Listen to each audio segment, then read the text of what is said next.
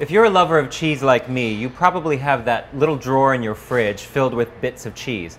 I'm going to show you how to use them today. It's called Fromage fort. So I'm going to start with the hard cheeses that I've grated and the soft cheeses. I've cut these into cubes and they're all at room temperature. And to that, add about a half a cup of white wine. And I'm going to give a coarse chop to my garlic so that it breaks down evenly with the cheeses. A little salt and some pepper.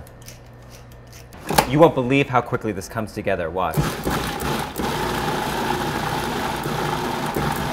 Now, if you need to, you can scrape down the sides a little bit. One more time. And that's it. Excellent on crudité, on crackers, or under the broiler. It gets nice and bubbly.